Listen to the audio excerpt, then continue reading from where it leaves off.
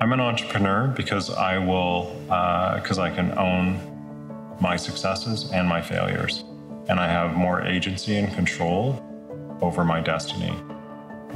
When I was in the wholesale end of the business, my ability to put bread on the table was reliant on somebody else's ability to do their job. Doing what we do now, we have much more control over the outcomes. And if we're wrong, then we lose. And if we're right, then we win. Sometimes a little, sometimes a lot.